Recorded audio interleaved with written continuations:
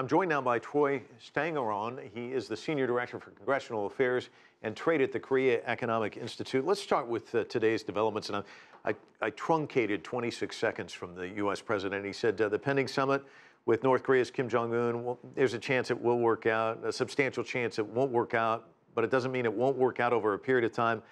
There's a good chance the meeting will be held. You got a lot of options to choose from there. What do you make of all of this? I actually think this is a good sign.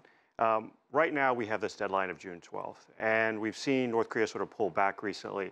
And I think what this demonstrates is President Trump is committed to the process, even if that process won't happen on June 12th. So rather than the date being what's driving it, to me indicates that he wants the substance to drive it. So if we can get the details right for the summit by June 12th, I think it'll happen then. If not, just because it doesn't happen on June 12th, I think what he's saying doesn't mean it won't happen, but it just may happen later.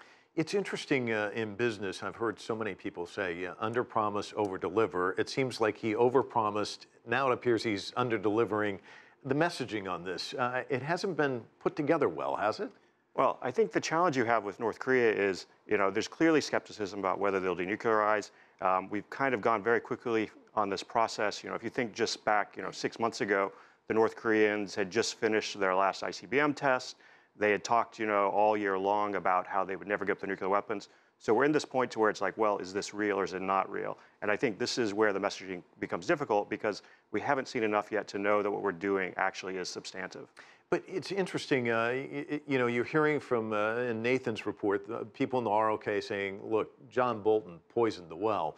But I went back and picked up an article that you wrote in October of 2017. The headline was, "Forget diplomacy with North Korea if Trump decertifies the Iran deal." Do you think it's a convergence of all these things? I mean, is that the wrong message to be sending to Kim right before you sitting down with him in Singapore?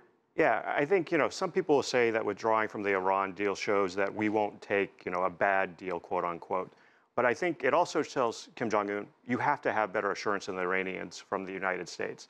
That, you have to, in essence, the North Koreans have to get a better deal too. And I'm not sure that's the signal we want to send because it undermines the confidence for the talks going forward.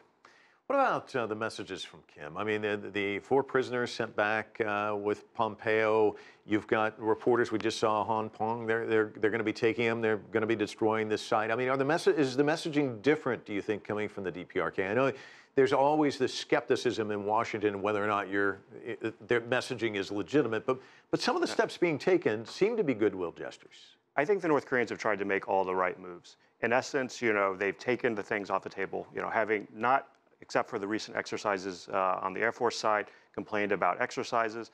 They've taken and released the Americans they were holding. They're taking and they're going to take and do this. And it is probably more symbolic because they're not going to allow nuclear scientists to come in and actually test the site. But at least it is a step forward. So they're doing the things that you need to do. And I think part of this is that it puts pressure on the United States because now that they've done all of these things and they've said, we don't want the U.S.-Korea alliance to end, in essence, that it makes it more difficult for President Trump to maybe not accept a deal. You say it shouldn't be driven by a date, and one can't argue that. You got to get together when it's right. But Moon Jae-in is here undoubtedly trying to keep things on track. What's going to be his message in Washington? I think what he's going to essentially try to tell President Trump is that, you have to understand, Kim Jong Un has concerns about the United States as well. He's said in private to me, he said in private to Secretary Pompeo that he does want to denuclearize. You know that this is something that they're serious about. And so what we need to do is try and take and keep this on track.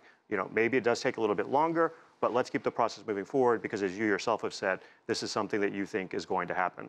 Troy, thanks so much.